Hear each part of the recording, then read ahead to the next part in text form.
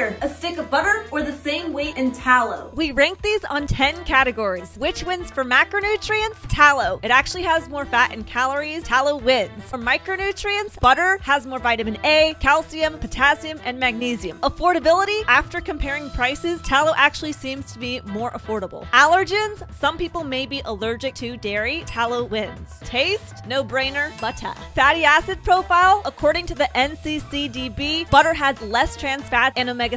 Versatility, butter is used in many different food dishes and recipes. Butter wins. Digestibility, some people have allergies to dairy. Other people have a harder time digesting rendered fat. It's a tie. Portability, tallow can last longer without being in the fridge and going bad. Tallow wins. Convenience, butter, you just can't find tallow in every single restaurant. I couldn't tell you the last time I asked for a side of tallow. Overall, butter wins. Stay tuned for the next food battle, cheese versus yogurt.